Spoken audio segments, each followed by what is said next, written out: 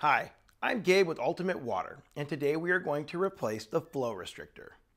The Flow Restrictor regulates the amount of water going from the reverse osmosis cartridge to the P-trap. Because it is plastic, it can become brittle when exposed to too much chlorine gas. Before you remove the Flow Restrictor, make sure the Genie is off. Press the OVR button on the time clock if the Genie is on to temporarily turn it off. To replace the restrictor, press the inner white plastic ring to release the water tubing on both ends of the Flow Restrictor. To reinstall, make sure the arrow is pointing in the direction of the water flow, from the bottom of the RO cartridge toward the P-trap. Insert one side of the plastic tubing and then the other. And give a good tug to ensure both ends are securely fastened. Press the OVR button on the time clock to turn the Genie back on if needed. And that is how you change the Flow Restrictor. Thank you for watching.